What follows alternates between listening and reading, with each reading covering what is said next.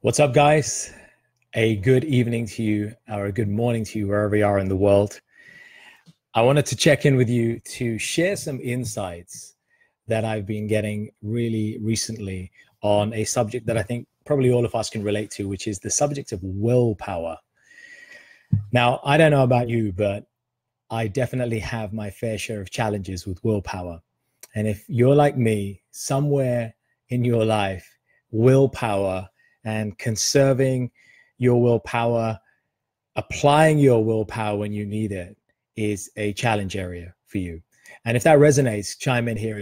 Share where you're struggling with willpower right now, or where you have struggled in the past and where you've managed to succeed. Because I've just had the pleasure of having a very dear family member stay with me over the past weekend. And she's my aunt, and she's an amazing human being. And she's full of joy. She's a really positive person, and she's full of life, and she's 75. So she's a very positive human being, but she has one Achilles heel. Her willpower when it comes to certain types of food is just non-existent. It's so bad. It's so bad that she has a really difficult time. And if you're listening to this, I want you to think about where in your life willpower is causing you a problem. Is it perhaps in your personal life and your personal fitness goals? Is it in your health goals? Is it in your food choices? Or is it perhaps not even in your food choices, but it's the way you speak to certain people? You lose patience with certain people. Is that where your willpower is letting you down? Or is your willpower letting you down in your ability to make certain amounts of money or achieve certain heights in your career because your will is breaking? You see, I think for everyone, willpower has its role to play. And for a lot of us who are on a spiritual journey, willpower is a really big factor because it makes a massive difference as to whether we succeed in a spiritual discipline, sadhana, in spiritual practice. Because without willpower, you're crushed. And it's a real effort between combining our intellect, combining our emotional power, our EQ strength. Ush, a friend of mine, she speaks about this a lot. And combining all these different skills in order to provide a powerful base upon which our willpower can build. And yet so many of us, we lose that willpower. It just goes out the window. So I want to talk to you a little bit about this story. My aunt's come down from Sheffield, and she's been with us for a little while. And what we noticed about her is that she has this almost automatic tendency to reach to the fridge to find a sweet dish straight after a meal. It's like on cue. She finishes a spicy dish, a curry, the main meal's done, and she has to reach in the fridge to go and grab something out. You know, it's got to be a trifle or a chocolate or something.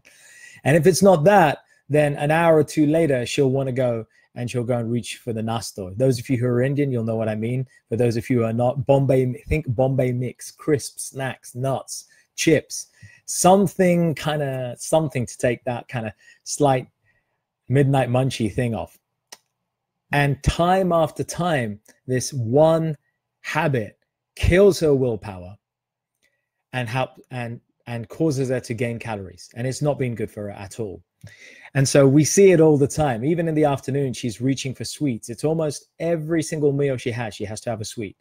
And it's a sweet tooth tendency. Now, putting aside the biological considerations that make a person have difficulty in controlling themselves when it comes to certain types of food, and there are biological predispositions. People who are diabetic may have certain things. So putting aside biological considerations, why do people eat this kind of stuff? Why do we do this? We know it's not good for us to have so many sweets, and yet we do this. And if you can hear me, by the way, just drop me a note here. Let me know that you can hear this. Check in and drop a note to say that you can hear me nice and clear. It doesn't matter if you can't see me. And if you can, you'll see all these wrinkles on my forehead. I've been spending a lot of time in the sun, and so that's what's going down there. Got a tan. So willpower. Why do we do this? Why do we take stuff that's not good for us and we still go and have it? So here's the thing, folks. We're not in command of our senses. We are not in full control of our senses. Most human beings are ruled by the senses. Most human beings are commanded by the senses. Most humans fall prey to their senses. It's a tendency for humans to not have their senses under control. That is a path. There is a process to do that. There is a path. The yoga practices help us to do that. The ancient practices from India, other traditions help us to learn to control our senses by controlling the mind. You control the intellect, you control the mind. You control the mind, you control the senses. But sometimes the senses just take you and carry you off somewhere. The Bhagavad Gita talks about this, that the senses are always carrying us off somewhere, like horses on a chariot that are taking the charioteer in all directions because the horses are just uncontrolled. The reins are like the mind. The chariot driver is supposed to be our intellect, our intelligence. And the person sitting in the chariot is us, the passenger, the soul. So the soul is supposed to be guiding the charioteer, as in the intellect, the intelligence, what to do. The intelligence is supposed to control the reins, right? The charioteer holds the reins. The reins are the mind. And the mind controls the horses. The 5 horses are the 5 senses. And this analogy is beautifully given in the Bhagavad Gita. And yet here we are. Our horses are leading us astray week in, week out, day in, day out. And this is such a tragedy because we suffer at the hands of our senses. And how many of you can relate to this? Again, I'm just going to chime in and say, make sure you can hear me. If you can't hear me, just drop us a note. But otherwise, I'm going to assume. Thank you, Hina. Welcome, guys. So glad you can hear it. And I want to put a big tribute out to all of our brothers and sisters following the Islamic faith who have been fasting. Now, that's the challenge for the will. They've been fasting for Ramadan, for so long now. And they're just breaking their fast. It is the holy time of Eid. And therefore, the Eid al-Fitr festival is on where people are now breaking their fast and feasting. What a challenge it must be. And if any of you have been fasting for Ramadan, I'd love to hear how you've been managing to do that. It's a real challenge for our senses to do that. And one of the biggest realizations I've come to know, and I speak to some of my friends about this, is that willpower is limited. Our willpower is like a cell phone battery. It's like a mobile phone battery. It's limited. People think that they have unlimited willpower and they can do anything they want. But we know the truth is not that, right? We know that our willpower is not unlimited. If any of you have succumbed to that bowl of ice cream, if any of you have fallen prey to that extra bar of chocolate, if any of you have fallen prey to the extra glass of vino, you know what I'm talking about. We all have this. So willpower is limited. We all cave in. And so what I want to share, my realization, is that our willpower is like a mobile phone battery. It does deplete as it's used. Imagine using your phone all day and then you come home, the battery's like 12%, and then you're going to try and make a whole bunch of calls. The battery dies. It's like that with our willpower. Imagine you've been working hard all day, your willpower's been tested, you've had a challenging day at work, and then you come home and your willpower's at 12%, and suddenly you're presented with nothing to eat in the fridge and you're tired, and so you just reach for a bowl of chips, you go and order a takeout, a high calorie piece of takeaway food, you reach out, grab some chocolates, a bag of potato crisps, and a can of Coke. Suddenly you've just loaded yourself with way more calories than you should do because our willpower is depleted. And I think this is the point that we got to get. We got to realize that our willpower is limited. It is like a cell phone battery. And therefore, what I would put is that we need to learn to control and conserve that willpower. I want to share a couple of ways how that's done. And I really want to focus that. I want to do this in 2 parts. I want to talk about part 1 is triggers. What are the triggers that cause us to have these bad habits? What are the triggers that cause these bad habits to take effect? And therefore, if we can learn to identify the triggers that cause these bad habits to occur, then we have a better chance at exercising our willpower. And then as a second part, we'll look at how we can use that willpower and how we can use it in a way that it's conserved and we don't waste our willpower. So let's look at part 1 first. So for me, and I put to you, there are 4 things that we need to do when it comes to identifying the triggers that are causing us to apply or be prey, fall victim to our bad habits. They are the what, who, why, and when.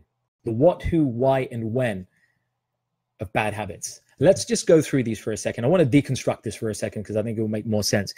If you take any bad habit, whether it's, let's just pick any bad habit, right? Overeating, not going to the gym, or indulging in something that you know you probably shouldn't, including watching TV excessively, or sleeping more than you probably ought to. Let's deconstruct it and look at these 4 factors. So let's look at the what. There is always one of these 4, there are always one of these 4 triggers at play. If we look at the what, there could be a what that triggers it. So for example, when you're finished with the meal, like I gave the example with my aunt, the what that triggers it is the meal, the event. Finishing the meal causes my aunt to want to reach for the fridge and go grab a chocolate or a sweet dish. For some people, it's lighting up a cigarette, right? They've just had a great meal. They want to light up a cigar or light up a cigarette. Not making anybody bad for having a cigarette. I'm just saying that there may be a habit that you want to give up.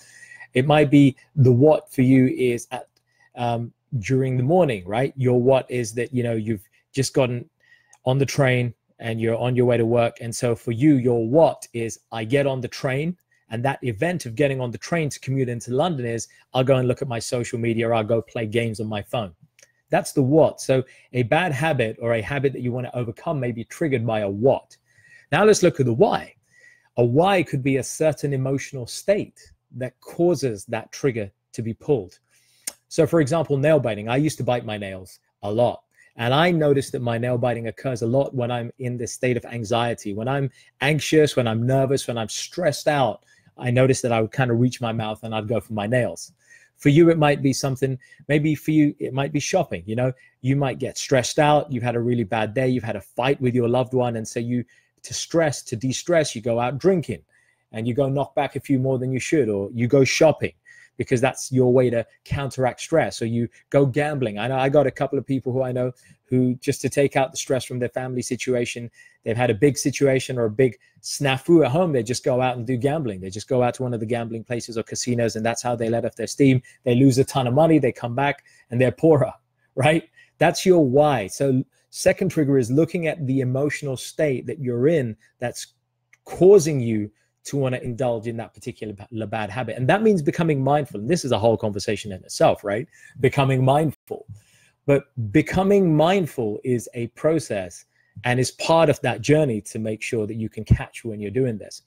And so therefore the strategy there is to be conscious of what kind of state you're getting yourself in. If you're having an argument with somebody, if you're having a conflict with somebody, notice how which emotions are showing up for you. Notice what emotional state you're in, and then pay attention to what habit, bad habit, is being triggered by that emotional state. So that's trigger number 2. Let's look at the third and fourth triggers. Trigger number 3, who. Some of these bad habits may be triggered by who, the company that you're with. For example, you might be out with your colleagues after work, right? And being out with your work colleagues after work is your trigger to go and indulge in, say, having a few drinks. And that might be fine for you. But then maybe you're having a few extra drinks because your colleagues are egging you on, right? There's this whole fun thing about being around your colleagues. One person buys a drink. You got to buy a round, of course, because you're such a nice guy or gal. And before you know it, you've gone 2, 3, 4 mile rounds excess of what you should have done. So who, what, the company that you keep, what is that causing you to indulge in that bad habit? It could be that where you're around people that want to go and engage in gambling, and gambling is not good for you. Let's say you're trying to give up the habit of gambling. Let's say you're trying to give up the habit of smoking. I know a lot of people, some of my family members, who would light up a cigarette back in the day just because of the company that they were in. You know, I used to see colleagues doing this at my offices all the time. They come down, they come smoke for it together. So it could be a who, the company that you keep, or the environment, the people that you're around triggers that bad habit, right? Some people have it with spouses or in their relationships. When they're around a particular family member or a loved one and they get stressed, they just reach for a bad habit because that person is causing them stress. And so a why, as in an emotional trigger, and a who, as in a company trigger, a person trigger, both triggers are being fired at the same time. So that's the third one to consider. And the fourth trigger is the when. When is a bad habit happening? And this is the other key thing. Could it be that you're reaching for that bowl of ice cream or the extra pack of crisps or chocolate after 10 o'clock at night? Could it be that because you're up late and you're doing whatever you're doing and it's getting late into the evening and you're kind of feeling that kind of late night munchies feeling, and therefore you reach out for something? So it could be a when trigger. It could be first thing in the morning. How many of you guys have coffee? How many of us do that? I know I used to have a coffee in the morning. It took me ages to wean myself off a massive dose of caffeine, right? So that becomes your when. You wake up, you head into the office, you go for that Starbucks, you go grab that. So it's a when. It's the morning. Your mind's now on autopilot. Oh, it's the morning. I've got to go to Starbucks. I got to get my massive, overly calorie-laden double choc latte, right? And before you know it, you've taken in an extra 100, 200 calories and had a massive dose of caffeine, not realizing that your caffeine sensitivity is going right down the pan. So you need more of the stuff to get the same effect, right? You become desensitized. So look for that trigger, the when trigger. Could it be when? So a quick summary of what we've talked about. Our willpower is limited. It's like a cell phone battery. It gets drained. And one of the key things to look at to deconstruct and to take control of that willpower is to look at the triggers that are causing that willpower to be depleted. And we've looked at 4 triggers: the what trigger, the why trigger, emotional state, the who trigger, the company that you keep, the people that are around you that are winding you up or tempting you to indulge in that bad habit, and the when trigger, the time of day or night that seems to be the cause of you indulging in that bad habit. So that's a little share for you. What I want to do as a part 2 is I want to look at how we can conserve that willpower and how we can actually transmute some of the bad habits that we've got into something that's a lot more healthier and that doesn't deplete our willpower. And I think that's going to be super helpful for all of us, because I know it's for me personally. I've been working on it with my aunt, so I will share with you on the next session how we actually did this with my aunt and how I've got her to change her association with the certain types of food and change that habit into something that's there, because there's a way to do it that is really not that healthy and will drain your willpower. And there's another way which is a lot healthier, but most people don't seem to do. And I want to explore that second way, the way that most people aren't doing it, and how we can tap into that to harness our willpower, to conserve it, and actually start making a genuine difference in how we control our senses, how we control our food, save calories, improve our health, and all the other good stuff that comes with it. So that's it from me here. I hope that's been of help. Share your comments, leave a little love and like, share this with your friends, and I will do this second half very, very soon. So watch out for that. We'll go live and we'll do part 2. Take care. Peace out. Namaste.